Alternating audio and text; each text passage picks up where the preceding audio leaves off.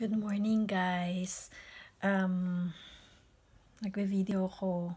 Well, it's about 5 o'clock na madaling araw. Gising pa ako kasi nagluto pa ako. Natulog ako maghapon kahapon kaya gising ako ngayon all night. So, ginawa ko, nagluto na lang ako. Ayan. Umaga na. Ito na si Daddy. Ayaw magpa-film. Hindi siya natulog. Ayan, walang tao. Hindi natulog. Ayan. Ayan siya. Kakagising lang niya. Nagtago. Sundan natin kung nasan.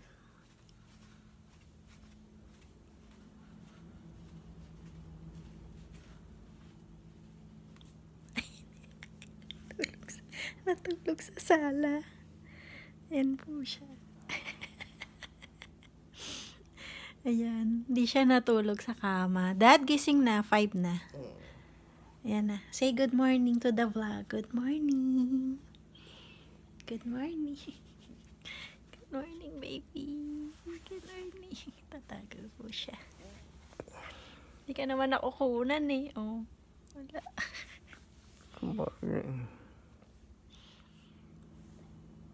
Dito sa relo na to, it's 5:45. 1 hour yan advance kasi nag daylight saving time na. Hindi pa na-adjust ni Daddy. So bali 1 hour over yan. So 5:10 lang talaga. Kasi hindi namin maabot dahil sa sobrang daming kalat dyan. Hindi kami makasampa. Ayan. Anyway, so sorry nahilo kayo sa pag-move ng camera. Anong ginawa ko? Magdamag? Alika, tignan niya. Naging productive naman ako. Ayan. Hindi ko na binuksan yung ilaw. Kasi kita naman pala eh. So, narinig niyo ba ako? Lagi ko nalang linya yun. Narinig niyo ba ako? But anyway, ayan, nakaligpit na ako ng mga pinaglutuan. Nilinis ko na yung kalan. Saka ayan, hinugasan ko na rin lahat ng mga ginamit ko. Nagluto ako kagabi. Hindi pa ako natulog. Kaya nagsaing ako. Ready na siya. So, pwede nang magbaon si Edwin yan. Pinagsaingan. Yan, nilinis ko yung oven. Yan, linis ako para wala nang ligpitin. I-update ko lang kayo guys. So, diba napunta kami sa mga malls para kumuha pa ng isang size ng ganitong Samsonite. Kasi nga, ito kasi 24 inches lang. Ito 28 inches. Eh, naisip ko sayang naman for a $10 difference. Sana dalawang ganito na lang, di ba? Since ang dami ko pang kailangang ilagay. Kaya lang, ito lang yung nakita namin. Nung bumalik kami, wala na. So, imbis na isoli namin to, we just hang on to it. And then, wala kaming nakita sa lahat ng mga department store. So, it's either we're gonna just settle for a different design or brand to get this kind of size na luggage. Pero we really love this design, this Samsonite. I don't know what the name of this design is, but I really love it. So I'm having second thoughts of even getting rid of this one. Parang ayoko na din siyang isole. Kasi ang cute din naman niya. Maganda rin yung set na ganyan. So probably just gonna get another one of these. If not, we're just gonna settle for this one. So pupunta pa kami sa ibang city kung meron pa sa mga malls nila. Kasi so far, sa Redlands lang kami nagpunta. Dito lang banda sa amin. So, ayan siya, guys. Okay. So, ano pala siya? Baltic 3.0 Samsonite. Yan. Yan pala yung niya. Yan ang pangalan niya. Yan. 28 by 19.6 spinner. Yan. Nakuha namin siya ng sale. I mean, it's not on sale, but we bought it in Burlington Factory. Oh, ayan. Ayan ang price niya. $99.99. Dating comparable sa $135.99. Ganda niya nga. Ang ganda ng kulay niya. Saka yung material niya maganda. So, same thing with this one. It's also Baltic 3.0. Yeah. So, $10 difference lang siya. So, I don't know. I don't wanna get rid of it because it's really cute. But we need this kind of size of luggage. So, we'll find out. So, yan yung loob niya. Yan. Tapos, ano siya, yung pwede siyang palakihan. Expandable. Tapos, meron siyang ganito. Yan. Nakikita niyo ito, guys.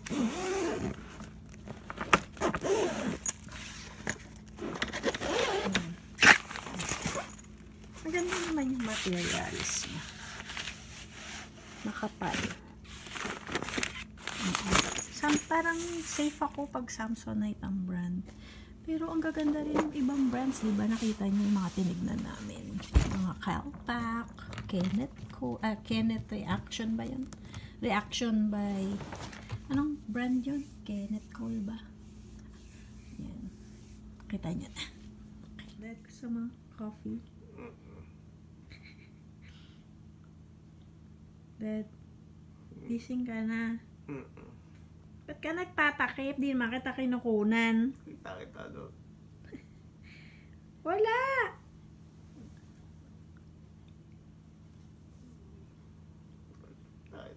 Malilate ka na. Bangon ka na. Dali. Tapos ako naman matutulog. Sabi ka. Night shift ako. Nakita mo yung niluto ko? Sinilip mo ba? O narinig mo? Hindi yun ang baon mo, ha. Meron na ang baon nakahanda para sa'yo. Yung fire noodle. Hindi, joke lang. Ikaw, ano gusto mong baonin? Papakita ko pala yung ginawa kong fire noodle. Ayan, guys. Sabi ko, diba, sa sa vlog ng isa kong kaibigan sa YouTube, si Ai, taga Australia siya. Pinakita niya kasi na kumain siya ng fire noodle. Naanghangan din siya. Tapos nag-comment ako, sabi ko kami nga rin na hindi namin makain yung ganyan. Ayan, bumili si daddy niyan. Yung samyang.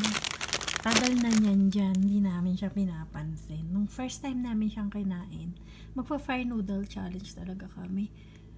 Ako po, besh. Ang anghang niya. Nabismaya talaga ako dyan. Hindi ko nagustuhan. Sabi ko, ayoko mag-vlog na gaganyan. Kasi siguro ang pangit na reaction talaga namin. Saka baka umubo lang kami na umubo sa vlog. So, ayan. Hindi namin siya pinansin. So, may dalawang pakete pala dyan. So, tig-isa kami nung kumain kami. Tapos, hindi natuloy yung vlog namin. So, there. Pero kagabi, nagluto ako ng isa. Teka lang, pakita ko sa inyo. Ayan, guys. Kinakain ko to kagabi. So, it so happened naman na talaga niluto ko nga siya kagabi kasi wala nga akong makain. So, sabi ko, kainin ko na nga lang yung fire noodle. Kasi nakakatakam naman talaga siya. Pero, ang anghang niya. So, what I did, naggisa-gisa ako ng mga gulay. May tira-tira pang mga gulay dito. Tapos nilagyan ko siyang gulay. Ayan. So, marap naman siya. Pero hindi na wala yung anghang niya, guys. Nagaling yan sa ref. Kaya ganyan. So, nilagyan ko na lang siya ng ibang gulay. Thinking na mawawala yung anghang niya. Nilagyan ko siya ng bell pepper, ng hipon, ng onions, saka ng konting repolyo. Tapos nilagyan ko din siya ng green beans. Diba bumili kami niyan, yung frozen green beans. Ginisa ko siya lahat, tapos repolyo. Saka yung corn, frozen corn. Ang sarap niya. Tapos hindi ko nilagay lahat yung sauce niya, kalahati lang. Tapos dinagdagan ko na lang ng hoisin sauce. So, tolerable pa, pero maanghang pa rin siya, girl. Sobrang anghang niya. Pero masarap na siya ngayon. Kaysa dun sa just plain na fire noodle. I don't know kung gagawa pa rin kami nun o hindi. Baka hindi namin matik. Pero, tignan nyo na lang. Abangan nyo sa mga susunod na vlog kung meron. Okay, yun lang guys. Yan siya guys. Kinain namin kagabi. Kinain ko kagabi. Hindi pala kumain si daddy niyan. Ako lang.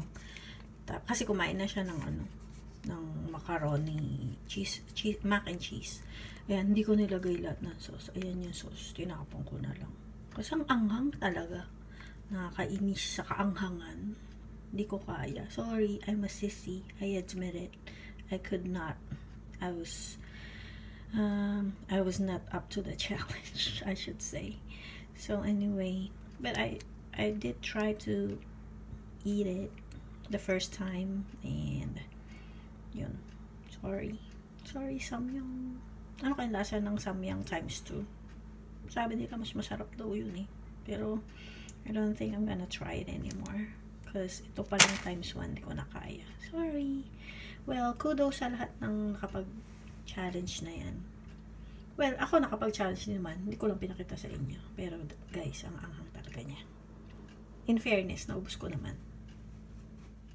Guys, ano sinabi ko sa inyo? Diba, pag nakita niya yung beef steak, uupakan niya agad yun. Ayan, oh. That half. Ay, ano gagawin mo? Babaunin mo? Ano babaunin mo? Kumuha kang pambaon, pero half. Kumain ka naman ng gulay. Dad. Morning. Likpitin mo yung pinaghigaan mo, ha? Ayun na naman yung tao ko. Ano? Nagkalat ka dyan. Eh, ba't nagagano? Nagbe-blur-blur?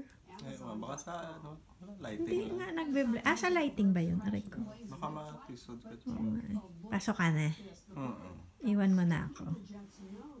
Oo, nagbe-blur-blur. Ayusin mo yung pinaghigaan mo, ha? Bye ka. Sige, bye. Nagbe-blur. Bye-bye.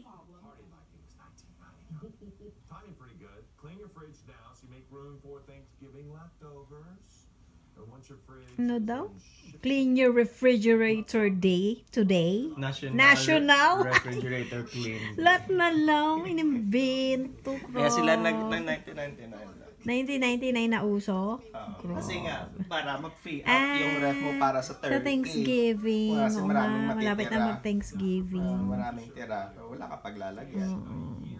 Yan ang morning news dito. Sa umaga. Puro commercial yan. Kakainis.